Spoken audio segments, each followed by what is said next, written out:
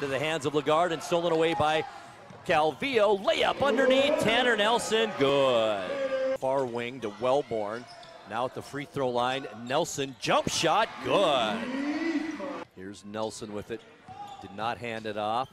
Instead, Wellborn, baseline pass. Wellborn for three is good. Far side, Wellborn, left open from 20, good. Inbounds, it's Wellborn now for Eastmont to Haberlock, baseline shot for three, good. Back out, Haberlock, 9 on the shot clock. Nice spin move, Haberlock in the lane, good.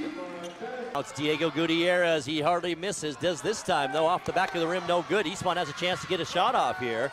4 seconds, here's Nelson with 2 seconds left, up three, good! Tanner Nelson at the buzzer, and that does it for our third quarter. Biggest lead of the night for Eastmont or any team at 12, and now a turnover. Back the other way, Wellborn all by himself, two-handed jam, good!